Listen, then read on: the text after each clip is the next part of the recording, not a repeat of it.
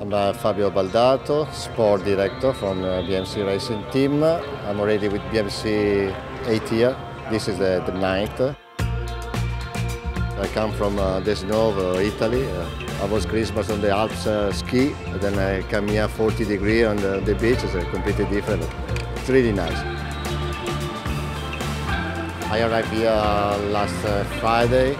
I got already here the two Swiss guys, Boli and Swiss. And then the Australian guy join us on Monday. And then we can ride today for the first time together. At this stage, we saw the beginning of stage one. It's always important for the most, if you start from the cities, there is the climb up to the hills. And then there was an opportunity to do some workout, we was looking for a climb.